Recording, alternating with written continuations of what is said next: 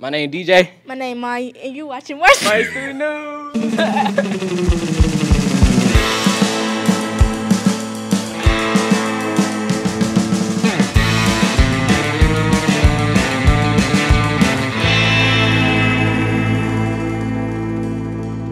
On March 2nd, 2022, juniors will have the opportunity to take the SAT at Martin during the regular school day. This is free to students and you do not need to register. Don't forget that the SAT comes with a free personalized study plan through the official SAT practice on Khan Academy. Seniors, have your parents created your senior's yearbook tribute yet? You may have posted a Senior Sunday post each week, but now is the time to make sure your sentiments are printed to last forever. Tributes are due on January 28th, so go to jostensyearbooks.com and create your tribute now. This tribute will go in the yearbook.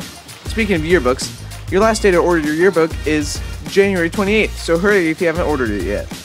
Are you the president of a club, sport, or organization? If so, then please attend the President's Council meeting this Friday, January 21st, in room 250 at lunch. Bring your ideas and big-ticket items for your groups to share. See you Friday.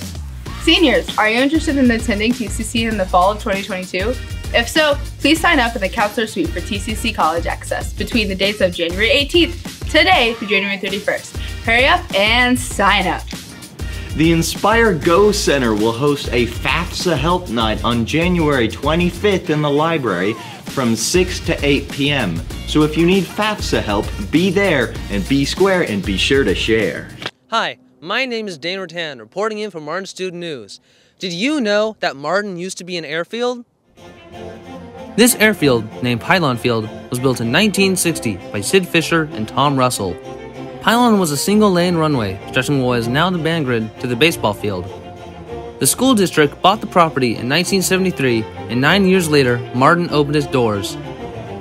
Pylon was forgotten about, with its only remnant being a mulberry tree, planted in 1960. To learn more about Pylon, scan the QR code on the screen now. And now, you know. I'm Jay. And I'm Tosca. And thank you for watching Martin Student News. Your One Direction quote of the day is, "He's the guy who sings from your toothbrush, Niall Horan." And remember, be funky. Be fresh and be warriors.